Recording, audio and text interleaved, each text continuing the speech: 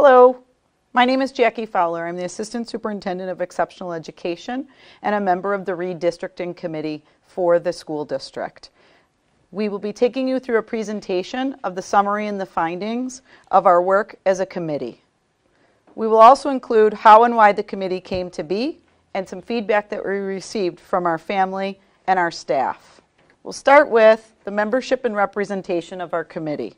It included members of all bargaining units, which include CSEA, WISTA, and WISA, Board of Education members, administrators, family and community members, and parents. We were all volunteers, and we spent over 17 hours reviewing data and sharing of ideas, brainstorming, and generating of various ways that we could review data and look at how our students attend school. All were volunteers. We received feedback from various stakeholder groups through focus groups and surveys that were completed in November and December of 2022. The original timeline included a decision and recommendations to the Board of Education for February of 2023. As a committee, we determined we needed more time in order to investigate and use data to inform our decision-making process. I will start with our purpose. Our purpose was to balance student enrollment aligned with available physical space, our similar class size range within each school, equitable educational programs, reasonable proximity to school, and proportionate spaces for learning and playing was our purpose. We also had committee considerations. Our committee considerations included socioeconomic diversity, ethnic and racial diversity, Title I status and other historically underserved students, transportation costs, and future development. Our committee task was to gather and analyze multiple sources of data, collect and review the opinions of family members and staff through survey and focus groups, identify inequities and design potential solutions, and create recommendations. That brings us to our tenets for decision making, which was rooted in the collection of survey and focus data. And after analysis of that data, these were our tenets for all of our decision making. The first tenet, based on family feedback, was students assigned to a school closest to their home. Additionally, children in the same neighborhood would attend the same school in their neighborhood. Also, dedicated classroom space for special area teachers, for music and for art. And additionally, students to remain on either the east side or the west side of the district when transitioning from elementary and beyond. These were important elements based on our family feedback survey. Staff feedback surveys results included a dedicated workspace, including office or classroom, for staff. Additionally, class size would be similar in each school. It was not as important for students to remain on either the east side or the west side as long as students' needs were met based on the staff feedback. These were used as we went through our data and worked through the process as a committee. I will now turn it over to Will Thiel, our business official, who is also a member of the Redistricting Committee.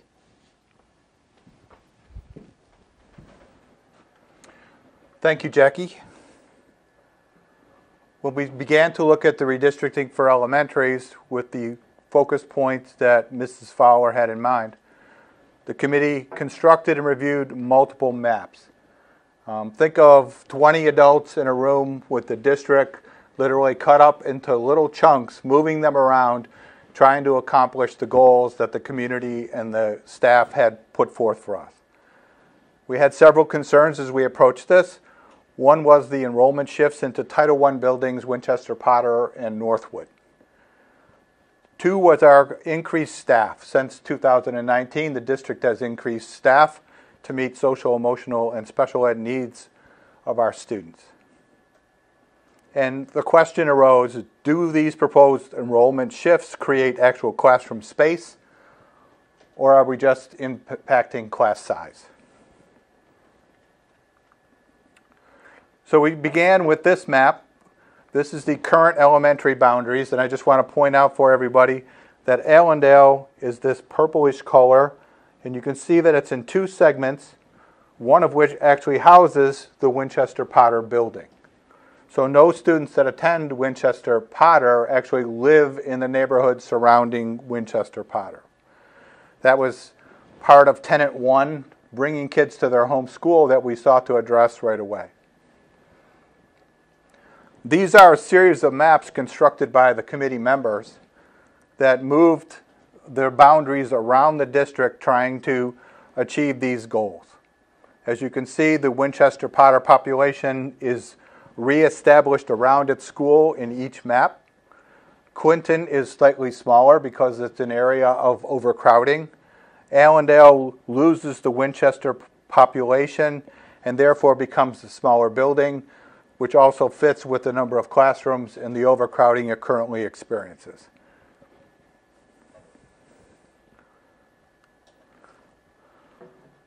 This graph summarizes the enrollment changes by each map, with the blue columns indicating where we started. Map C1, or the one the committee settled on, is in the red and white columns. So you can see that in Allendale, Clinton, and West Elementary, the population decreases, and in Winchester Potter and Northwood, the population increases. We wanted to be careful while doing this, however, that we didn't restrict classroom space in our Title I buildings and create the same overcrowding we currently experience in Clinton and Allendale. For example purposes, this is classroom use at elementary, assuming that every class could be structured with 20 students. If you look at the top section of the chart, the first column with totals in it indicates at 20 students per classroom, we would be running 132 and a half classrooms. We're actually, at this point in time, running 131 classrooms. So I would say that's pretty accurate and right on the money. Map C, which was a committee construction, is the bottom of the chart. It also prescribes 131.5 classrooms, a change of half a classroom from above. So we've moved students around the district, but we have not created classrooms availability for teachers who currently teach outside their classroom spaces to move into. Map C1 is where we ended up, which is only a change of 0.3 of a classroom. So again, we are unable to, just by moving students around the district, create space for the special area teachers, speech, OT, PT, mathematics, AIS, ELA, AIS, reading, and all the other special areas that have built up since the pandemic to try to meet our students' needs. We just have not been successful in achieving that. So to summarize, moving students impacts class size more than creating classroom availability. We could increase class size to create classroom availability, but not to the extent to absorb the amount of staff that we've brought in to assist student needs. We have special education needs continuing to expand, and to accommodate some of these special ed classrooms, the district office actually physically moved from West Elementary to Ebenezer. That space has now been fully absorbed and it's not available for other classroom use. So the one positive we can take from this is we were able to achieve a more neighborhood-friendly homeschool model and repopulate Winchester Potter with students from the surrounding neighborhoods.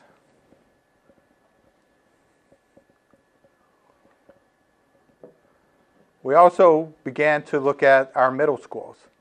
West Middle School has a current enrollment around 767 students, East 593 students. The committee looked at moving students from West Middle to East Middle to solve overcrowding predominantly in grade 6. The problem is that West Middle physically has the higher student count and a lower student classroom capability, while East Middle has the lower student count and a higher number of classrooms. This results primarily from the closing of East Elementary, which is part of the same building. There was actually discussion of changing the names of the school and making East West and West East because that would match the current student needs and classroom space availability. The second suggestion was to try to shift students from west to east, and the committee looked at two options for that, which I'll show on the map in a moment. And the same concerns arouse. Does the proposed enrollment shift create actual classroom space availability, or are we just massaging class size? And what are the other factors that impact classroom usage in our buildings? There was also a concern of students moved from west to east without any further restructuring. Would they return to west for high school? So we identified two areas that could possibly move from west to east at middle school. One is a piece of the Winchester-Potter neighborhood, which is approximately 90 students, about 30 at each grade level. A second option was the neighborhoods currently east of Union Road but attending West Middle. That's an option that would move 131 students, again, fairly equally distributed amongst the three grade levels. Class sizes at both buildings have concerns at the sixth grade area. As you can see, class sizes at East approaching 23 and at West at 24. Grade 7 and grade 8 are taught on a different model, a teaming model, and their class sizes are lower. So to summarize the middle school issues, we can slightly impact grade 6 class sizes by moving students from west to east, but it does not create classroom capacity for the other services that need to be housed. We propose two areas for student shifts. That's a decision that you will opine on and the district will reflect on. And we need to look at how we do our middle schools, how we instruct, and look at our teaming structure and create some guidelines for our teaming structure that could generate some classroom space and equalize class sizes among all three grade levels. Some combination of student shifts and re-envisioning the teaming structure is probably the proper solution. We did look at other options.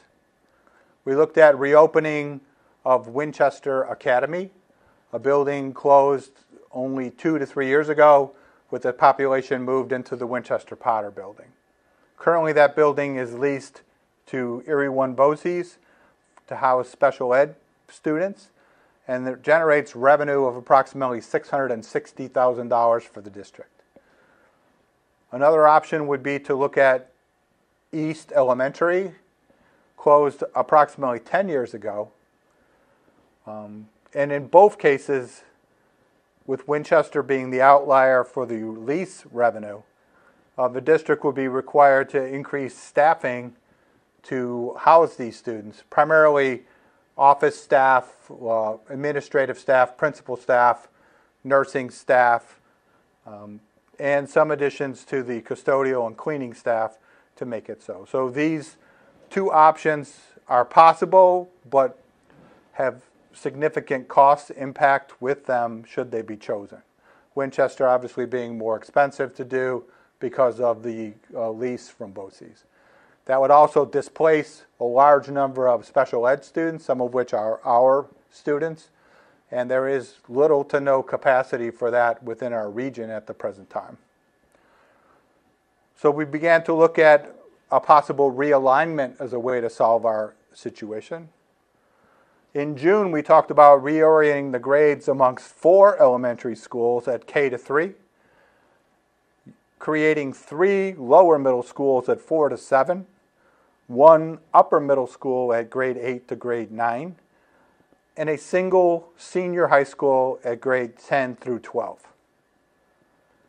There were concerns voiced about the committee, mostly at the lower middle level, where grades 4 and grade 7 would be housed together, and a question of maturity and appropriateness was raised. We also noted that currently West Elementary is a hub for special education activity in the district, and that we would have to, because of the grade level shifts, move these students around, and that would probably eat into our classroom capacity created by any such of a realignment. In September, we presented to the committee a slightly altered version of that plan. We would create elementary capacity by removing grade 5. So our 5 elementary buildings would become grades K through 4 and would free up to 22 classrooms at the elementary level. All elementary buildings would remain elementary, and we would shift students according to map C1 to create the home-school relationship.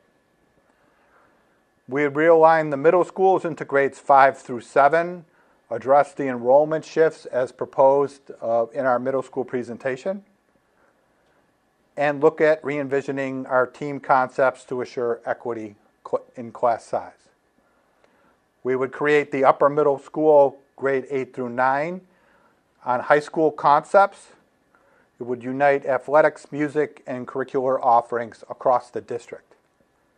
We would create a single high school, grades 10 through 12, again uniting athletics, music, and curricular offerings, such as APs, our academies, which are strung out between the 2 buildings currently.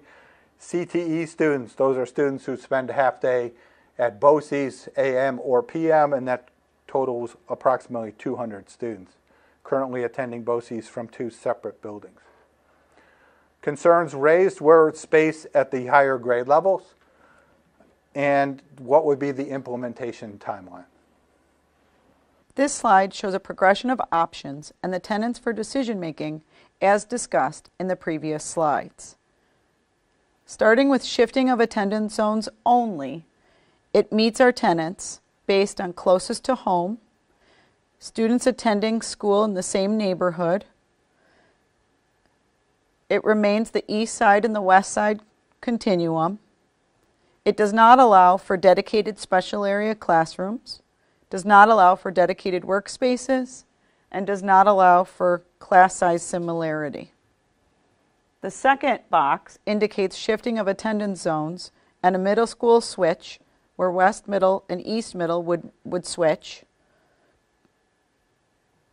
Meets the tenets of closest to home, students attending school in the same neighborhood. The east side, west side becomes neutral. It does not meet the tenets of dedicated special area classrooms, dedicated workspaces, and class size similarity. The next item in the chart is the June option and includes a realignment. The realignment grade bands are K3, 4-7, 8-9, and 10-12. This meets the tenet of closest to home, same neighborhood, dedicated special area classrooms, dedicated workspaces, class size, similarity, and east side, west side is neutral. The last option on this chart includes attendance zone shifts, for example, map C1, and reconfiguration grade bands of K4, 5-7, 8-9, and 10-12. These meet the tenets of closest to home, students from the same neighborhood attending the same schools, dedicated workspaces, dedicated special area classrooms, class size similarity. It also remains neutral, the east side and the west side. Any or all of these options can be considered. After reviewing this video, we encourage you to now participate in the community-wide survey through Thought Exchange. Thank you.